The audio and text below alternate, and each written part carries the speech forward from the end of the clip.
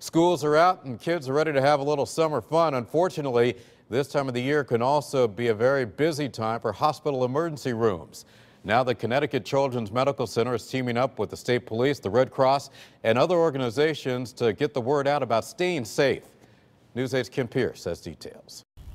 How do you make sure your child doesn't end up here? The experts say you have to use that parental superpower, supervision. I think we all need to use our supervision and the powers that we have with our supervision to keep kids safe. Supervise the kids anytime they're around water, pools, rivers, lakes, anything. And if the family goes boating, make sure they wear a life jacket. A good fitting life jacket. You shouldn't have an adult jacket on a child or a PFD, a personal flotation device.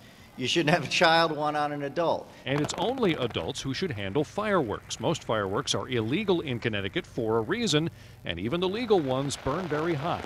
Even something as simple as a sparkler that I think many of us have enjoyed in the past can cause serious injury. In fact, up to 17% of firework injuries are related to sparklers. Summer dangers don't end just because the kids get a little bit older. Teenagers can go swimming in the wrong place. They can get involved with underage drinking. Worst of all, that drinking could then lead to them getting behind the wheel when they shouldn't. State Police spokesman Lieutenant Paul Vance says those decisions can be life-changing. And by life-changing, I'm not just talking about court appearances. I'm not just talking the consequences of losing or injuring a close, good friend.